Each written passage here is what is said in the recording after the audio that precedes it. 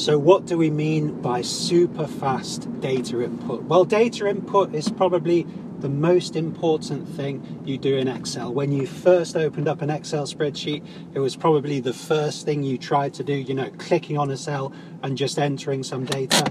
And in your everyday work, you'll be doing a lot of data input. So it's a topic worth thinking about. And it's probably a topic that we don't think about enough. And we're going to try to address that in this video series. So what are some of the different ways to do data input? Well, the easiest way, and probably the way you first did it, is just to type data in. And that's fine. Certainly if you're getting started out in Excel, that's fine, typing data in. But you know, it does take quite a lot of time and it takes quite a lot of keyboard work to get it done. So what are some of the other options if we're thinking about data input?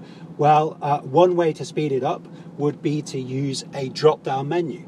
And that means we click the mouse, options come up, and we can then choose from those options. So compared to normal keyboard inputs, that's quite a nice improvement in terms of efficiency. But still, if you were in a high pressure situation, and let's imagine you're a classroom teacher and you've got students coming into the classroom and those students are asking you questions, you're trying to think about your lesson plan, you're trying to, you know, find out if they've done their homework, you've got a million things you're thinking about.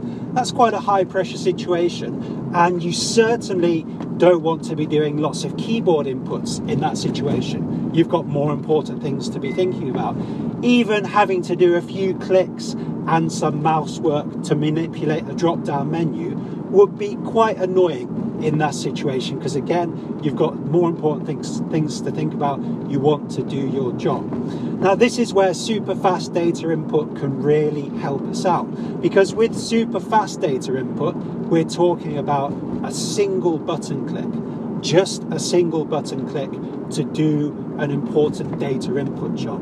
And in this series, we're looking at taking the example of the classroom teacher and thinking, well, if we had a list of students and we wanted to quickly note down if they're present or if they're not present, how could we do that? We just want to do a single button click. We've got loads of other things to be thinking about. We just want to do it using a single button click. And that's what super fast data input allows you to do. Now, in order to create this mechanism, if you try to create it without using code, certainly, it would take a long time. We've got to create a lot of buttons, and you'd have to do lots of annoying tasks like lining buttons up and things like that. So we're going to look at how to use Visual Basic Coding to speed the task up, and not just to speed it up, to get to a position where we can reset this file or recreate this file for a new number of students at just a single click of a button. So we're going to look at creating all of those buttons